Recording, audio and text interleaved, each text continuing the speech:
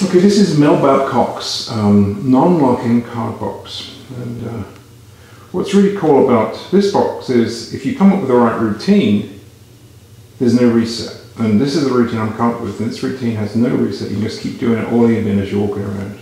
It's very nice. Does anyone, here we go. Does anyone know who the most recognizable magician is today? Anyone?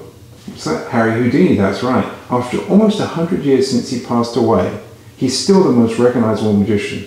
He was famous for escaping everything. There was no lock, handcuff, or jail cell that could hold him. Well, in 2002, the United States Post Office commemorated Harry by creating his very own stamp. And here it is. Now, what's amazing about this particular stamp is it also has some of the skills that Harry had. Let me show you.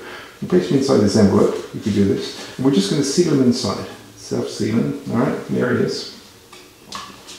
Okay, now we're going to place them down there and we're going to count down from 10 just to build up the suspense. 10, 9, 8, 7, 6, 5. I can tell some of you are getting very, very suspense. 4, 3, 2, 1, and there's Harry. Escaped. The envelope's still intact. There's Harry. Now, of course, if this was the real Harry Houdini, he would have escaped from the box too. But what do you expect from the paper copy? Thank you.